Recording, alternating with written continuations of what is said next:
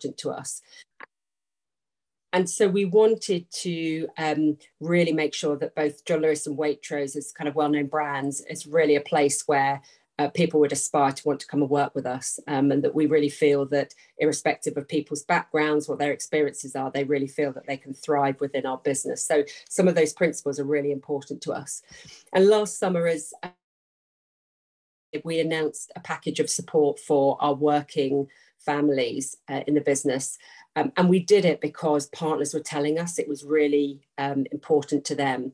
And we also had been reporting on our gender pay gap for the last 3 or 4 years. And we understood with other research that we knew this was an area that we wanted to be sort of quite market leading.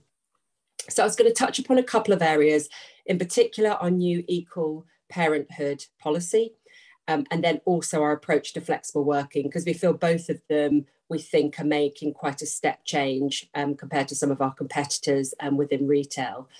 Like I said at the start, it is still quite early days. So a lot of these changes we introduced towards the back end of 2021, but we're starting to see some interesting findings, but we're going to need to keep tracking that. And it could be something that in a year's time, I come back and just go and share how we're progressing, but we're happy to share some of the early insights that we've seen already.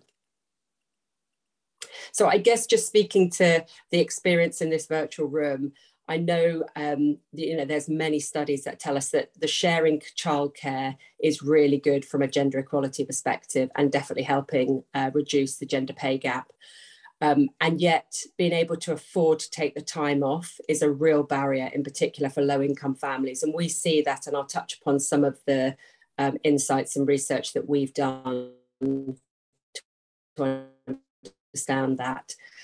We heard really loud and clear from our partners. So we have a working parents network, and we also have a gender network, whereby they shared with us really loud and clear. So this was other partners telling this network around, in particular, if you look at the 2 weeks paid paternity leave we offered, just wasn't enough.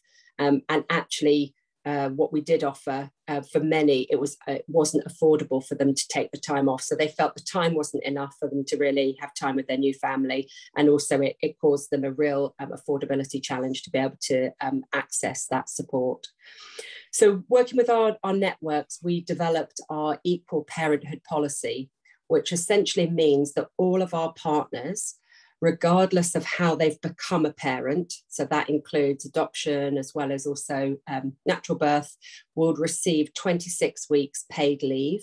So that's 14 weeks at full contractual pay and followed by 12 weeks at 50% of contractual pay once they've worked with us for a year. So they need to have been with us a year, and then they would be entitled to be able to access that support.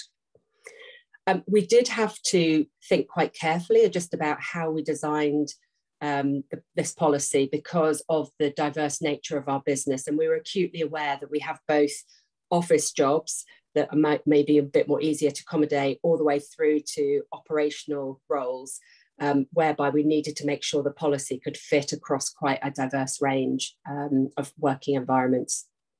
So we had to think about things such as backfilling partners when they took certain leave, how roles and responsibilities were divided up, and how that could really work in some of our shops and warehouses. So since we've introduced the new policy, we've seen quite a significant increase in the take-up of what was paternity leave, and we now call it co-parent leave. So importantly, we've also changed the terminology of it. So actually for single-sex parents, the traditional maternity, paternity leave, we've purposely gone to call it equal parenthood leave. And on average, partners are taking 16 weeks leave when they have a child. And then only a quarter of our partners so far are taking the additional 12 weeks leave at half pay. And I think that comes back to the point around affordability is a really important factor when people are taking parental leave, because they've just got to be able to balance the books to be able to, still afford their home along with time with their children. We've also seen an increase in partners taking up shared parental leave too. And we think that's because the equal parenthood policy has really raised awareness of their options. So whereas before, because it was either partners could take their maternity leave, and it was such a short paternity leave.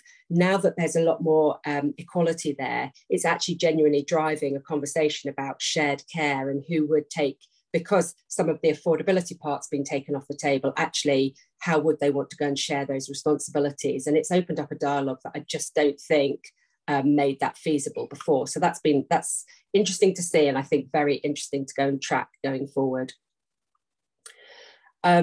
We really have had an overwhelming response from our co-parents taking the leave, what it means to them. It's been incredibly positive. It was very positive when we launched it. And we continue to get great feedback of just such a difference it makes. It's such an early part of bringing, a child into, the household, and actually just the options and their ability to be able to really play a key part has been really important. And there's a real sense that they can be in it together with their birth partner from the start, and have that important bonding time, which we just know is really critical with their new baby. We've had also quite a bit of feedback from our co-parents whose partners have had traumatic births, or they've had long recoveries from, say, C-sections. And that's been because they've been able to take the extra time off to support them. And we'd heard before we brought in the policy, actually, that was some of the things some of our partners really struggled with, that actually there were difficult circumstances with, say, a birth, and someone could only really take a week off and they had to go straight back to work because they couldn't afford to take any more time off. So it has definitely created quite a shift for the kind of not straightforward situations, to give people, again, optionality to be able to provide more support. We've also heard that it's really helped them. Their partner is self-employed.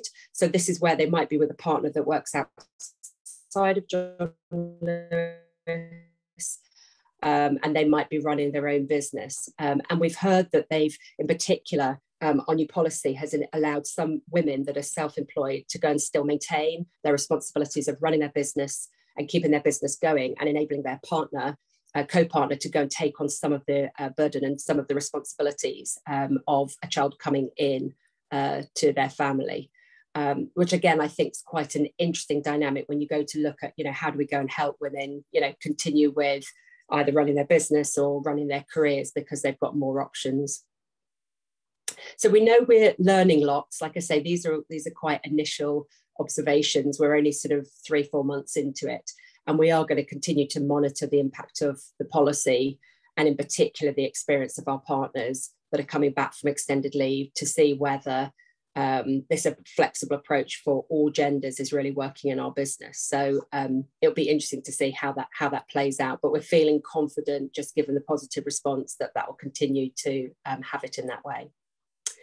So the second area I wanted to just touch upon was flexible working. So we again have done quite a lot of work around our flexible working that started earlier than 2021. I think it's fair to say the pandemic has really gone and accelerated some of our thinking, which I think other organisations have had the same, just by need and necessity.